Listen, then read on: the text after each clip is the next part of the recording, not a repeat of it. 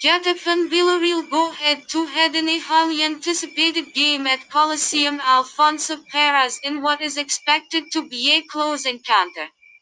Los Azulones were on the verge of beating Valencia at Estadio de Mestalla at the weekend, but Los Che eventually saved 1 point thanks to a last-minute penalty. The capital club aimed to return to winning ways in La Liga, but the game against Villarreal will be anything but a walk in the park for the hosts. Right-back Damian Suarez is banned for the hosts after he was sent off in the Estadio de Mestalla clash.